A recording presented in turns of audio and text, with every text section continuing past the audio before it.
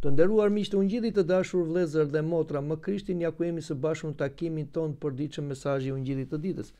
Jemi në datën 21 janar dhe kisha ortodokse në këtë datë që bie dhe ditë e Diel. Na afron lexojmë nga letra e apostullit Pavlit drejtuar Timotheu, nga letra e parë, kapitulli 4, vargu 9 deri vargu 15. Para se të flasim dhe të komentojmë një nga rreshtat e kësaj pjese, le të kujtojmë njëri tjetrin se dita Diel është dita e Zotit, gjithmonë do ta kujtojmë dhe kemi një përgjegjësi të madhe për këtë ditë. Ja u kam thënë dhe ja u përsëris. Zoti do vi një ditë të Diel, të na i thon etrit e kishës, dhe patjetër që ata që do jenë në adhurim atë ditë, do jenë në kishë, patjetër që ata do jenë të privilegjuarit, kurse ata të krishterët të cilët e kanë të gjithë mundësinë për të vajtur në kishë dhe për të marrë misterin e falënderimit hynor, por neglizhojnë, portojnë ose mëkatojnë, patjetër që ata janë të përjashtuar nga takimi me Zotin që do bëhet në ajër. Do thoni juve, po neve do ta marrim vesh kur do jetë ajo ditë e Diel dhe pastaj ne do të shkojmë. Jo, asnjë nuk e di se kur do jetë ajo ditë e Diel. Askush nuk e di ditën, orën që do vi Zoti.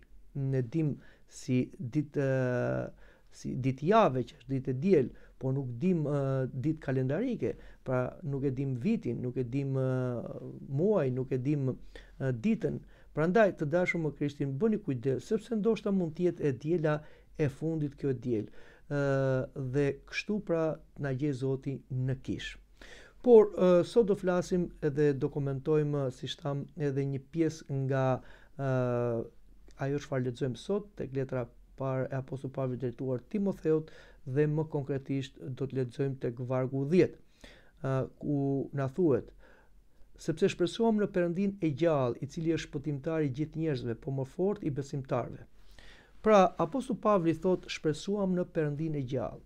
Besa e të krishterët nuk është në një perëndi impersonale, në një energji në eter, po është në një qenie personale hynore, një qenie inteligjente, të gjithë dishme, të gjithë pushtetshme, gjithë mirësi, gjithë dashuri, gjithë drejtësi që komunikon me ne njerëzit dhe në mënyrë veçantë me besimtarët e krishterë.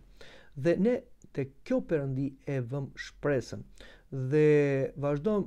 Perëndia është një Perëndi i gjallë. Pra, Perëndia nuk është thjesht një filozofi ose një fuqi, si thash, impersonale, por është një person që vepron i gjallë dhe veprimet e Perëndis duken nga krijimi i Perëndis.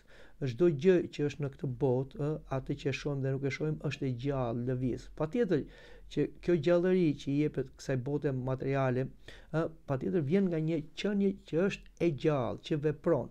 Kështu dhe Perëndia është i gjallë dhe vepron, por Perëndia jo vetëm krijon dhe jep gjallëri nga vetja e tij si burim i jetës, por Perëndia është dhe shpëtimtari i gjithë njerëzve. Gjithë bota fizike që ne shikojmë, pra planeti Tokë, po dhe gjithë universi, u bën për njeriu. Njeriu u krijua nga Perëndia si ikonë e tij dhe me potencialin për të bërë i ngjashëm. Por fatkeqësisht dim se gjithë krijimi ra në kotësi dhe në prishje, dhe vetë njeriu po ashtu në vdekje për shkak të mëkatit të gjyshor, dhe njeriu vdiq sepse vdekja hyn në botë nga zilia e djallit. Por Perëndia nuk hoqi dorë nga plani i tij, dhe para se të krijojë bota, ai i kishte parë të gjitha, sepse Perëndia është jashtë kohe dhe hapësire, dhe ai kishte vendosur planin e shpëtimit, që biri dhe fjala e tij do bëjë bir njeriu për shpëtimin ton. Prandaj Perëndia na shpëton me anë të birit të tij. Dhe këtë shpëtim ai nuk e bëri vetëm për judejt, që në atë kohë ishte vetëm një popull që besonte në Perëndin, por e bëri për gjithë njerëzimin.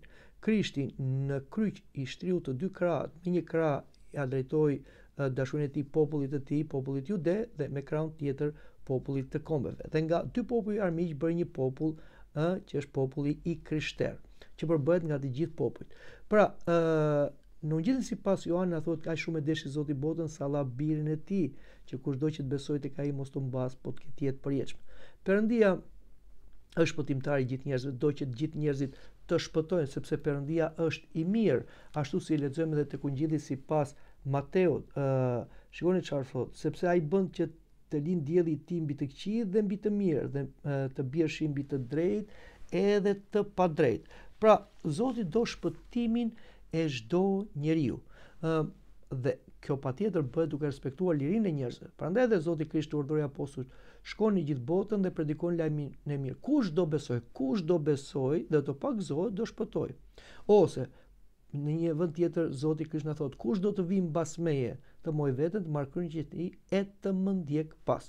Pra, Zoti kërkon shpëtimin e çdo njeriu, si na thuhet edhe tek letra e apostullit Pavlit drejtuar Timotheut, më konkretisht na thuhet, sepse kjo është e mira dhe e pëlqyer përpara Perëndis, shpëtimtarin ton, i cili dëshiron që të gjithë njerëzit të shpëtohen dhe të vinë në njohjen e të vërtetës. Pra, në Krishtin Perëndia do që të gjithë njerëzit të shpëtohen. Por ky shpëtim i Perëndis, i cili u krye nëpërmjet Isu Krishtit, nuk vepron në mënyrë arbitrare të gjithë njerëzit, sepse vepron vetëm tek ata që e pranojnë atë. Prandaj edhe apostulli thot, po më fort i besimtarve. Pra, që do thot, Perëndia do shpëtimin e gjithë njerëzve, por shpëtimi i Perëndis vepron tek ata që besojnë, pra tek të krishterët dhe të krishterët ortodoks që kanë një besim të drejtë, pa devijuar as majtas as djathtas. Të krishterët nuk janë thjesht krijesa njerëzore, por të krishterët janë bij të adaptuar Perëndis. Shikoni çfarë thotë Ungjillori Joan në letrën e tij në lidhje me këtë. Shikoni që dashuri të madhe na ka dhënë Ati, të quhemi bij të Perëndis. Prandaj bota nuk na njeh, sepse nuk e ka njohur atë. Prandaj të dashur me Krishtin, Perëndia është shpëtimtari i gjithë njerëzve, por në mënyrë të veçantë i ne besimtarëve krishterë ortodoks, sepse ne kemi marrë Krishtin, jemi pagëzuar me Krishtin, kemi marrë hirin e Shpirtit Shenjtë, jemi bërë bij të adaptuar Perëndis dhe për ne Perëndia ka përgatitur mbretërinë e qiellit. Do ta mbyll këtë bisedën tonë të shkurtër me një dialog mes një krishteri dhe jo të krishteri. Njëri që nuk ishte i krishter, po besonte në Perëndin, ai thoshte që pse ju të krishterët thoni që Perëndia vetëm të krishterët do t'i fusin në mbretërinë e Zotit, kurse të tjerët që nuk e besuan Krishtit, pavarësisht veprave të mira që mund bëjnë, ata nuk mund të hyjnë në mbretërinë e Perëndis. Duke thënë se ka njerëz që pavarësisht se nuk besojnë Krishtin, ata bëjnë shumë vepra të mira. Atëherë i krishteri u përgjigj, e drejtë është kjo që the, se mund të ketë jo të krishterë që bëjnë vepra shumë mira, por ka një dallim. Dhe ai filloi t'ia shpjegoj. I tha këtij që nuk ishte i krishterë, a ke fëmijë në shtëpinë tënde? Po, kam birin tim. Po sklever ke, shërbëtor ke? Kam. Atëherë ai tha, djali yt të bindet, por ndonjëherë bindet, ndonjëherë nuk bindet. Po shërbëtori të bindet, gjithmonë më bindet, thot. Atëherë, kur të largohesh nga kjo jetë, kujt do t'ja lësh shtëpinë tënde, pasurinë tënde? Patjetër do t'ja lë birit. Atëherë i krishteri u përgjigj. Kështu edhe Perëndia, pavarësisht se ata që nuk janë krishterë mund të bëjnë vepra të mira, ai mbretërinë e tij ja lë dhe ja udhëron si trashëgimi bijve të tij, dhe bijtë e Perëndis janë të krishterët që janë bashkuar me Krishtin. Kjo pra është dallimi që na thotë apostulli Pavli, sepse shpresuam në Perëndinë e gjallë, i cili është shpëtimtari i gjithë njerëzve, por më fort i besimtarve. Mendoj që këtu ta mbyllim edhe takimin për sot, por takuar në takimin e ardhshëm. Ju uroj një të diel të bekuar.